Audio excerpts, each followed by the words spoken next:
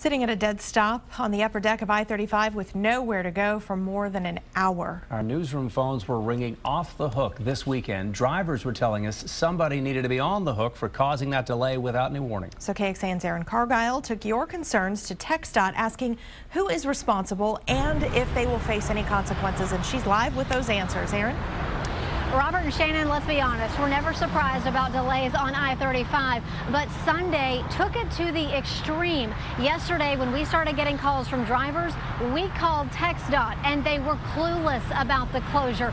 That's because the work was done at the wrong time and took entirely too long.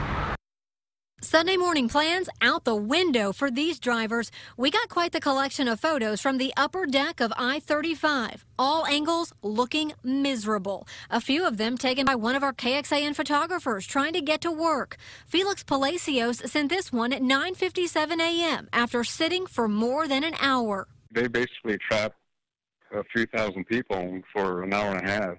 He had nothing but time, so he got out of his car and walked about half a mile down to this roadblock where crews were trying to pull a fiber optic cable across the highway.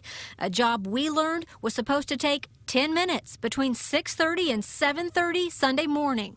We're very sorry about what happened to the motorist on I-35. Wayne Wedemeyer is on the board of directors for the Greater Austin Area Telecommunication Network. They got the permit for the job and say their contractor dropped the ball. He was told the crew was late and after waiting decided to go ahead with the work. And we relied on the contractor to make the right decision. They didn't. In hindsight, he says the work should have been rescheduled.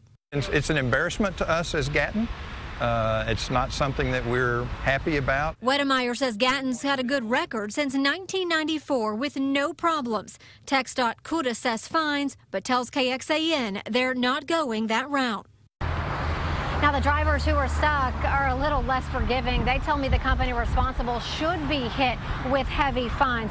This entire ordeal is causing TxDOT and GAATN to change their ways. They tell me moving forward from this point on, they will always have someone on site to make sure something like this never happens again. Live in downtown Austin, Aaron Cargile, KXAN News.